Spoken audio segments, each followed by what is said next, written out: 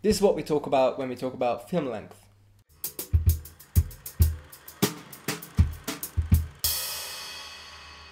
Welcome to What We Talk About When We Talk About Film, a weekly film series where we investigate ideas, theories, and aspects of film. Yeah. Nailed it. Lack of rehearsal, right? Have you ever been to the cinema and just felt like, man, this film is just really, really long. Like, I could go for a pee, I could get some more popcorn, you know, that. Why is that? It's a good question, right? That is a good question. That is a good question. In this episode, we tried to find out if there was such a thing as a too long film, if that concept existed at all. Yeah, that was our aim. And so we approached the idea of film length, and we did some research, and we found some relevant quotes. There's one by Edgar Wright, and he basically says that his ideal film length is 89 minutes, right? So if he wants to make an 89-minute film, and if he did, that would be like the perfect running time. Yeah. Alternatively, someone called Alfred Hitchcock says Never heard of him. The length of a film should be directly related to the endurance of the human bladder. So he's literally saying that when editing a film, you need to bear in mind a human's natural bodily functions. Yeah. Right. That's key. That's a key thing you need to bear in mind. And so, I mean, they clearly have a rough idea of how long a film should be. Apart from a few exceptions, usual films today span around 90 minutes, 2 hours roughly. Yeah. We also live in an age of 7-second vines, Instagram videos, Snapchats. So I guess we could say that our attention span is pretty short. So we were wondering what would happen if we subjected our minds and bodies to a very, very long film. We watched a Hungarian film by Bela Tarr called SATANTANGO. That's not the right pronunciation, is it? I'd say it's called SATANTANGO, but okay. that yours is perfectly fine. The main thing is that it's 7.5 hours long. Yeah. Right. Yeah, it is. Now I'm Hungarian, so and I really admire Bela Tarr, and I have seen this film before. I had seen this film before, but then it took me 3 days because I just had to stop watching after some time. This is really long, as Dan said. It's 7.5 hours long. It came out in '94. It's black and white. It's a slow cinema movie. Quite an experience. Yeah.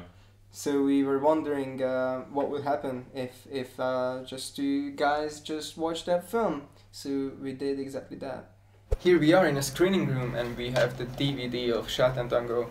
This says it's 7.5 hours long. I'm wondering if it has any extras, so we can check them out after we finish. It's exactly 11, which means we'll finish between 6:30 and 7 p.m. There are 2 DVDs, so we'll take 1 10-minute break between the 2 DVDs to eat, go to the toilet.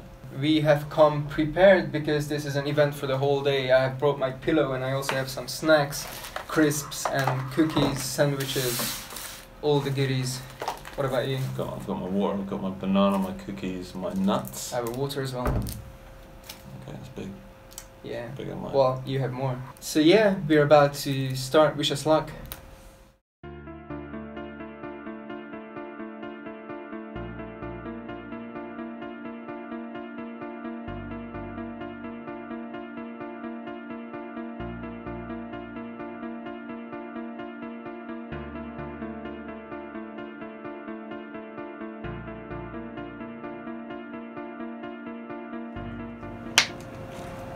Sam and Jake don't know what they've saved themselves from.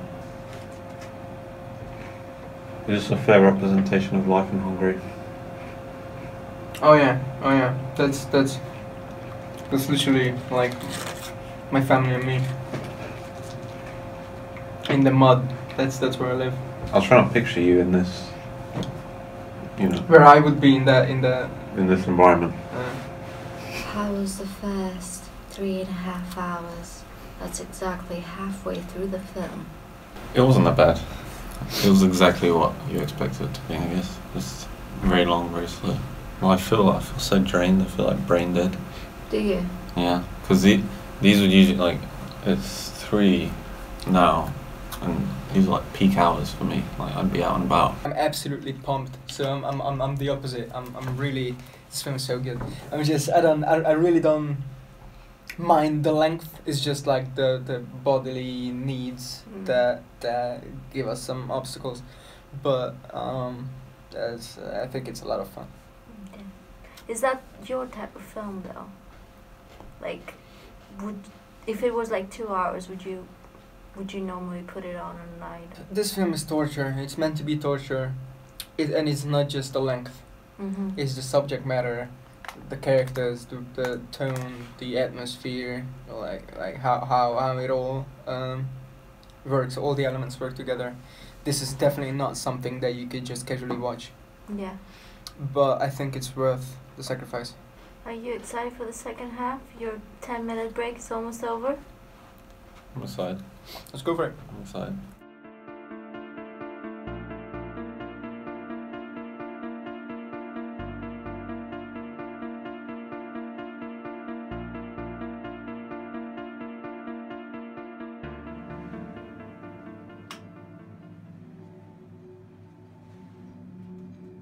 Hey! You did it! Well done! Woo! I feel like Benson enjoyed it more than Dad. Really? To summarize, this was a long film. It was long. Right? It was long. So this was the first time that you've seen this one. Yeah. What are your feelings about it? I struggled. We took one break, as you saw, which, I mean, thank God we did, because both of us just bursting for the toilet, like both times. Near the end of the first and second part, we both really needed the toilet. We needed to eat as well. We needed to move around because my limbs were just going to sleep. Aside from the physical reaction, the film was good, right? Whether the length enters the discussion, I think definitely yes. I don't know, I feel harsh to say it's too long. I mean, who am I to say that to Bela Tarr? I mean, you can tell that it was made to be that long. Yeah, and yeah. no one just accidentally makes it an 8-hour film, like in editing, like, oops, this happens to be 8 hours. I think there was a clear purpose behind it, that it's not meant to be watched like any other film, so casually that you just hop in and hop out of the cinema. Yeah. I can agree with all those bodily functions. They appeared after, like an hour in, we were already kind of tired. Yeah. 2 hours in, the bladder problems got stronger and stronger. Thank God for the break. We managed to eat snacks throughout. You were annoyed by my crisp sounds. It was really loud. We even established rules crisps. to not buy anything loud or smelly, but he did exactly that. They weren't smelly. Well, they were loud. They were loud. They were Pringles. I have to say, although I don't know if I'm in minority here, but I really enjoy very slow films. It's just, could be just me, could be the Hungarian blood. I love slow cinema. I love the way these images like basically start their own lives, because they're so long. You watch them for so long that you can just, I don't know, imagine what's going on. So it's almost like an active viewing of the film. Yeah. I'd say. I'm of the opinion that this film could only exist in this length because it does. It only exists in this length. It's not like there's a director's cut or there's like a shorter version of it. This is it. The SATANTANGO, that's it. So, I mean, yeah, maybe the story could have been told in 2 hours, but that would have been a different film entirely. Right? Yeah. So in summary, should we watch films that are too long? Should we not? Should we avoid them? What is that? Is there a rule that longer films are worse than just right films? Or should a filmmaker take into consideration the physical needs of the viewers at all? And the mental needs as well. Can the viewer be engaged in a narrative for 7+ hours?